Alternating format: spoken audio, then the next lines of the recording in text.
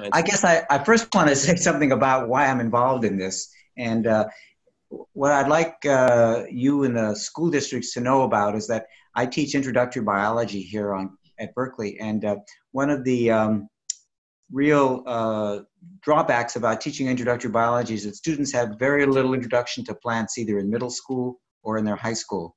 And so as I'm sort of reaching the end of my career, one of the objectives I have is to try and get more science teaching in plants into the middle and high schools, with the idea also of, most importantly, getting the teachers to feel comfortable teaching the subject matter. So when I was approached to sort of become a participant in this project, that was sort of in the back of my mind. Now, the material that you've just been presented is a plant known as Arabidopsis thaliana, and it is sort of the model system that plant biologists use in many working plant biology labs today.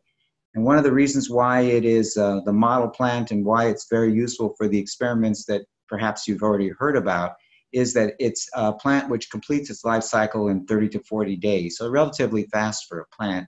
It's small, and so you can grow a number of plants in that chamber that you've seen and have them complete their life cycle. That is, putting a seed and then having the seed germinate, grow into a plant, make flowers, and then make seeds again. So it's seed to seed. All of that can happen in that relatively small space.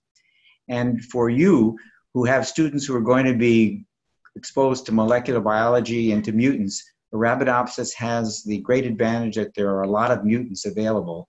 And this availability makes it possible for students to design an endless array of experiments and to choose different types of mutants to use in their experiments. So for those reasons, this model plant is one that is used by biologists today, and presumably it's the reason why this plant was selected to be used in these experiments. Arabidopsis is also a plant that is not too far removed from plants that people eat. It's related to cauliflower and broccoli and Brussels sprouts and mustard. So it is a plant that potentially has a connection to humans in a way that perhaps you might not imagine. It's normally thought of as a weed, but in fact its genetics and genes are very close to plants that we normally consume.